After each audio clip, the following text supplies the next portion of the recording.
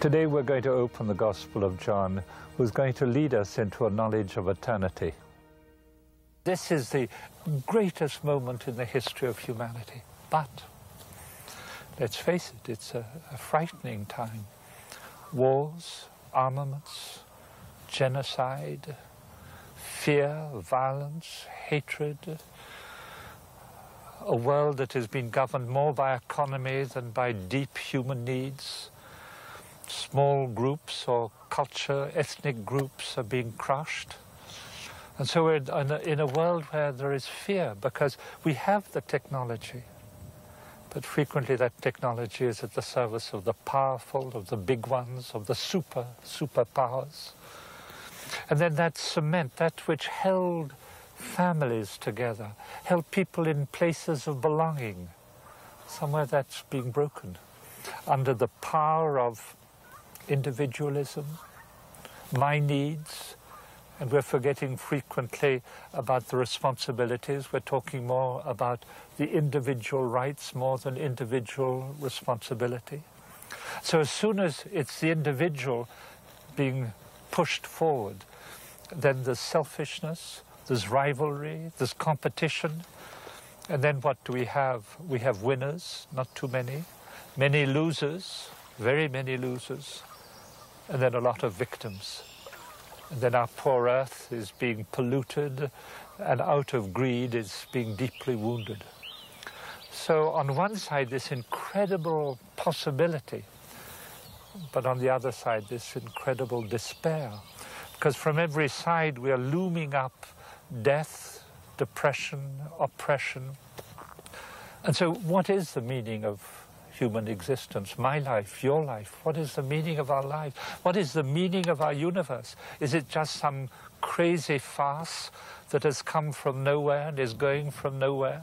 Something that just happened by an accident, and they were all just bits of accidents, and we're all doomed to death and depression and to become little by little victims?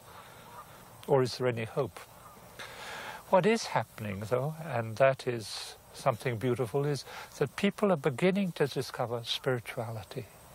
That maybe it's spirituality that is lacking. Maybe spirituality will maybe help us to live with the pain, help us to see that this death and depression, there is a hope there.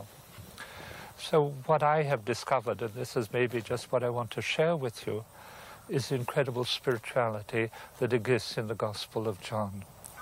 The Gospel of John is a spirituality that will lead us into a communion with God, the God of peace.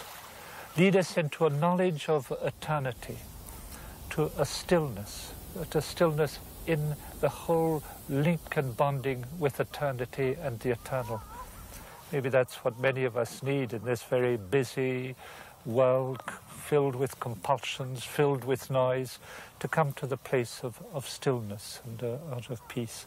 So it's a spirituality that is leading us into a knowledge of a God of love, a God of forgiveness, a God of goodness, and at the same time, the God of creation.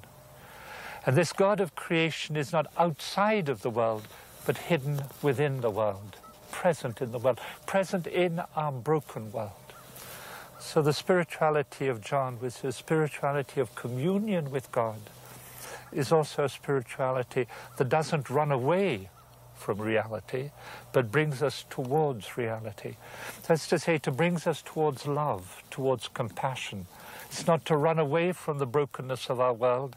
It's not to run away from what appears as an absence of God, but to become men and women who are presence of God, who bring the presence of God into the absence of God, who bring a presence of God into the brokenness and help us to discover, I'd say, the mystery that is there of a God hidden in brokenness. You see, this gospel is the gospel of the Word who became flesh. Not the Word which is up there in the skies, not just flesh, which brings us to despair, but the Word who became flesh, the light who entered into the darkness. And so this is the gospel which helps us to be grounded in reality and also for myself in a special way, living with people with disabilities, people who are weak. They have led me into the earth, not out of the earth, but to discover the presence of God within this earth, this broken earth. So we will be entering into a journey of this spirituality of John. It's a very beautiful gospel. It's a gospel quite different to the other gospels. The other gospels give clearly the facts about Jesus, the way he was born, the way he lived, the way he died, the way he rose from the dead. Give clear facts about what I'd call the vision of Jesus, the message of Jesus, which would be the Beatitudes and the way we are called to love. But this gospel is slightly different. It's really for those who want to go a little bit further in a communion with God, a little bit further into the realization that we are called through this gospel to a mystical life, to a spirituality, and that this is a spirituality of peace and of joy and of compassion.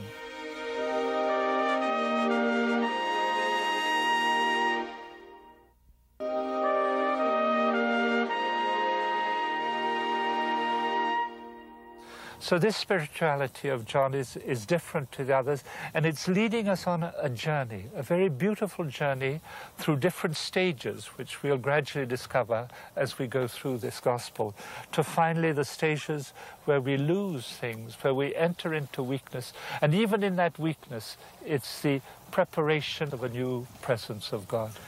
So in order to enter into this belovedness with God, the road will be faith. And one of the strange things in this gospel is that faith, the writer never uses the noun faith, but he uses the verb to believe in, which could also be changed or translated to trust in. So everything is about a relationship between me and Jesus, between you and Jesus, and a relationship which is of trust. And as you know, trust is something that grows. We meet somebody, we discover that the other person is good, they discover that we are good. Trust begins to be born. You have the trust of fiancés or people who are going to get married one for another. The trust much deeper 10 years later, and then the trust when they're old people. The trust is something that deepens and grows much deeper. So this is the gospel of trust. It's the gospel of belief. It's the gospel of believing in somebody who has come to liberate us, to give us a new freedom, to help us to enter into a relationship with God. And as you know, and as I know, trust, which is relationship, has to be nurtured. You see, trust is one of those realities. It either grows, because it can never remain static. If it remains static, it dies. And so it's this trust that is going to bring us into a knowledge of Jesus. But here again, let's be careful. When we say in the Gospel of John, to know Jesus, it's not an intellectual knowledge. It's not something that we study. It's not something that comes from books. It's the knowledge of when I say, oh yes, I know that person. I'm his friend. I'm her friend. So it's a knowledge that comes from meetings, because we've begun to love each other, we've begun to trust each other. But this knowledge is something more than faith. It's a deepening where I really begin to know you as a person. And so this belovedness comes through faith and trust, which is going to bring us into a knowledge, which is that knowledge of love. I know you and I love you. And of course, this knowledge is something that will grow. You see, the whole of the Gospel of John, it's like a spiraling up. We go all the way up, and Jesus is in the center. We're getting to know him better. We're being drawn into a mystery. And as we go through the Gospel, it's going up and it's going down. We're getting closer and closer to a presence of Jesus. We're getting to know Jesus better. And we're being drawn into the mystery, which is to discover who Jesus is, to discover that if we are in communion with him, we're in communion with God. And if we're in communion with him, we're in communion with our brothers and sisters in all of humanity. So there's something very special in this gospel, which is being given to us. And it's a mystery that is for all of us. I said it's for all the seekers of God. But the seekers of God are you and me. We're not the people who are in monasteries, though they are important. It's not people who have done big things, who have gone far away to announce the word of God. It's for you and me. That is why that somebody says that this Gospel of John is like a body of water where elephants can swim and children can wade. So what we're going to do is, during these days, is to go into swimming in the gospel if we're elephants, or wading in the gospel if we're but children. Andrei Shiraki, who was for a long time the deputy mayor of Jerusalem, very great man, and he translated the whole of the Bible. He translated the Gospel of John. But he translated in a very special way, because he saw that John was deeply immersed in the Hebrew culture, deeply immersed in the Hebrew language. So he translated this gospel in a way that comes much more from the Hebrew, not just a translation from the Greek. And he says this, he says that a book like the Gospel of John flows from the silence of God, from where and in which we discover the Word of God. And we can only really enter into the word logos. We can only really enter into this gospel if it flows from our own silent contemplation. So what I'm calling you in this as we go into St. John is not to see this book as something we're going to study, but it's something that we're going to be called into little by little. And there, it'll help us to discover the silence of God, help us to contemplate God, but it'll also bring us ourselves into a whole mystery of contemplation and silence and spirituality.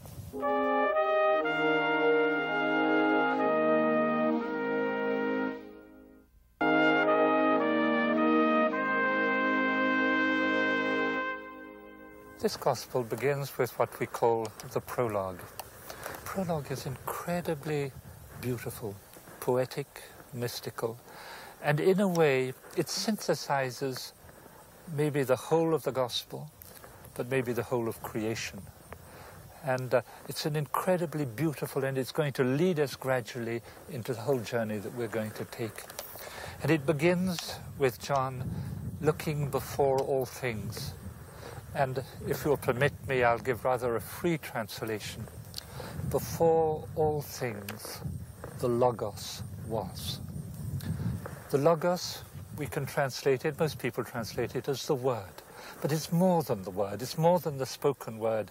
It's the thought behind the Word. It's more than the thought behind the Word. It's the vision, it's the wisdom behind the Word. So even one could use wisdom even instead of the Logos or the Word. So it begins with this contemplative vision. Before all things were, the Logos, the Word, wisdom, was. And the Logos, wisdom, was God.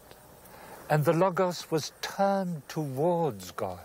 It's an incredible vision that the Logos was with God, turned towards God, in communion with God, and the Logos was before all things turned towards God. Here we have the beginning of the gospel, which is this vision of God before all things, before creation. And we see that before all things there was communion in God, there was love. It was the Word towards God, in the presence of God, in love with God. And then, by the Logos, all things were made. And without him, nothing was made. So it's from this incredible vision of God, the Logos and God, both God, one God, but flowing from that, creation. And then we're going to see that the Word was life, very strong, that God is life. The Word was life, and the life was the light of all people.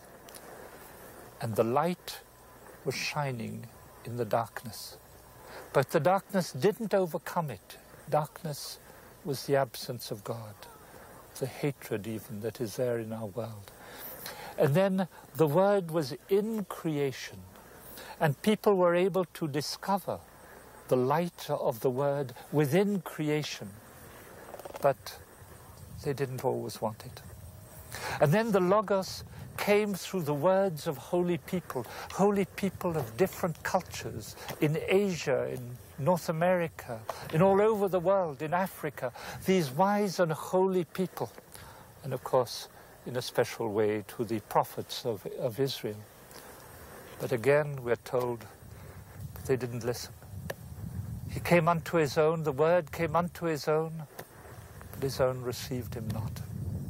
But then all those who did receive him, all those that did receive him, all those who received the light of God became children of God and children of the light. So here we have this vast movement. And then, at one particular moment in the history of humanity, something extraordinary happened. In time and in space, the Word became flesh. And that word flesh is very strong. It's vulnerable, fragile. It's our mortal humanity. The Word became flesh. So we have this vision of all things came from God.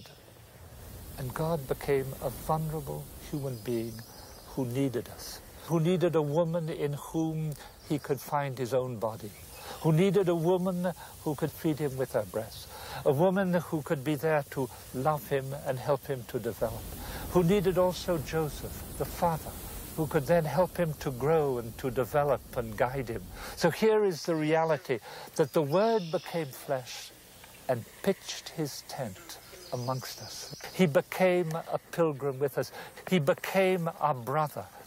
And we discover then that the Word became flesh, and John says, we have contemplated his glory, that he was full of God, that like nobody else, and he came to give a message of God, and he came to bring us a fullness of love, love upon love. This is why he came. You see, it's very difficult to use words to talk about God. God is the infinite, and all our words are very finite, all very limited. And so when we talk about a relationship between son and father, is God a man, like all? Of course not. I mean, there's no question of God being man. There's no question of God being above. But the whole mystery of God is that he is the source of life. He is the source of men and of women. He is the source of the masculine and the feminine. What is sad is that in the history of humanity, some men have sort of taken it upon themselves, thinking that they are the superior ones because God is a father, and they don't say God is a mother.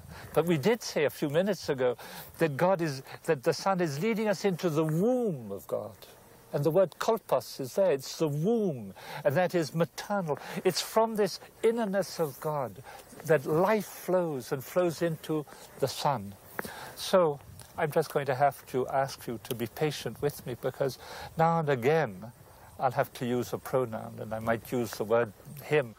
Over the centuries, the Word revealed himself to holy people throughout the world, and in a particular way, obviously, to the Jewish people.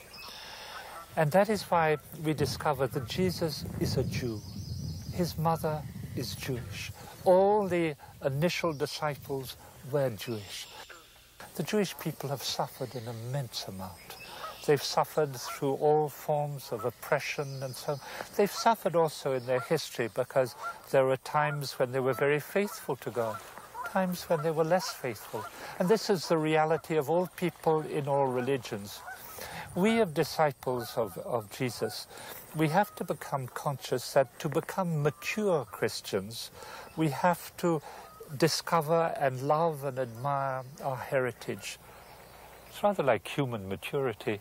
In order to become a mature human person, we have to claim our past, because we've come from our parents, the woundedness of our parents, which have created wounds in us, and we cannot become mature unless we've claimed that. And so it is. Christians have to accept, claim, acclaim, forgive, what I'd call all the beauty and all the brokenness in the church, because that is our history, and we're part of that. And in the same way, to claim and acclaim our Jewish heritage. We have come from Judaism.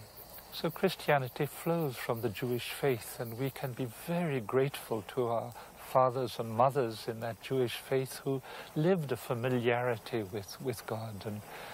But at the same time, and we know that, some Jewish people rejected Jesus. They had hearts that didn't want to accept the new, because they had an incredibly beautiful faith in one God.